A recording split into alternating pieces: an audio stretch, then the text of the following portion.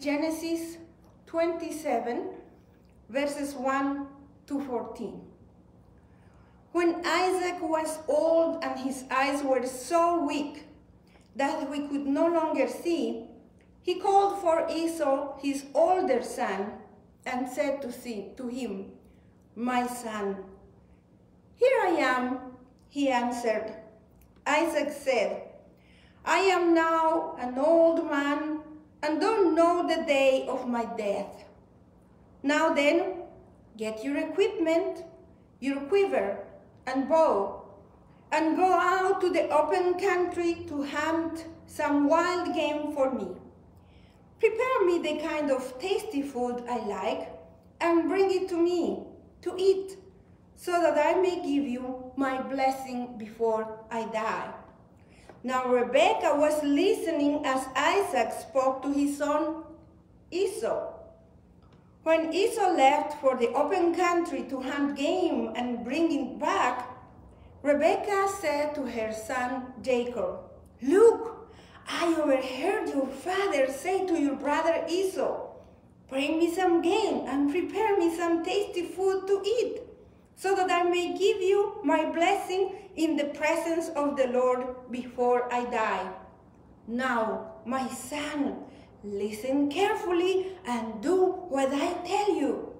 Go out to the flock and bring me 2 choice young goats, so I can prepare some tasty food for your father just the way he likes it.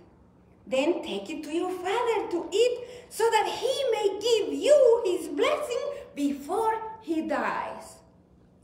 Jacob said to Rebekah, his mother, "But my brother Esau is a hairy man, while I have smooth skin.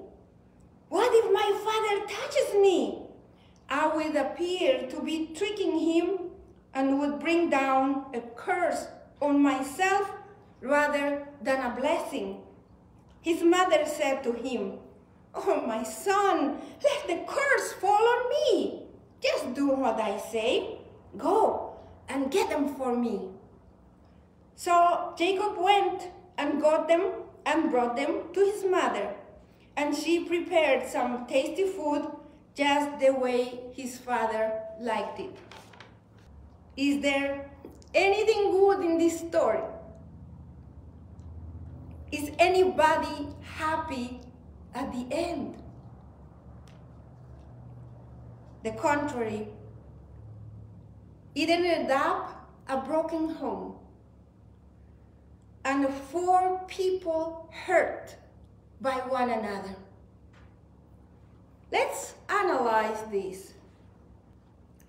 Isaac had a favorite son as well, Esau. And if I may say, if you're a parent and if you have more than one child, the most hurtful thing that can happen in your family is to pick a favorite. We should love them all the same. Amen. Isaac witnessed the deep pain that Rebekah and Jacob inflicted in his favorite son Esau. Isaac saw his favorite son cry bitterly. Although Esau was a strong and courageous man, Isaac was separated from his son Jacob for more than 20 years.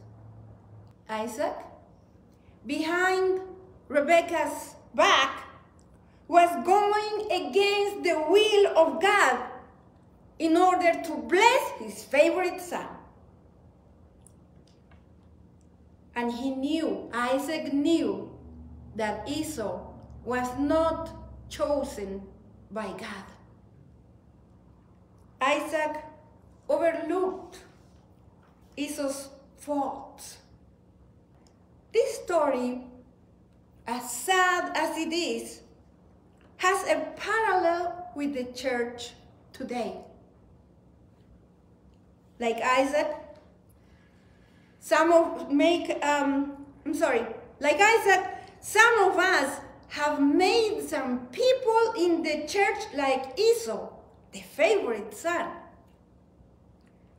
And we turn our back to the Jacobs that are not in the church, those that God wants to save and to bless and give them his promises as well. We overlook the faults of the Esau's that are in the church.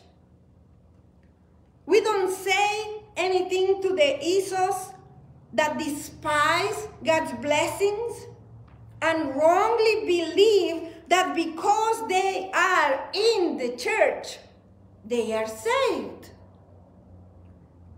But they live the same or worse than before they came to church.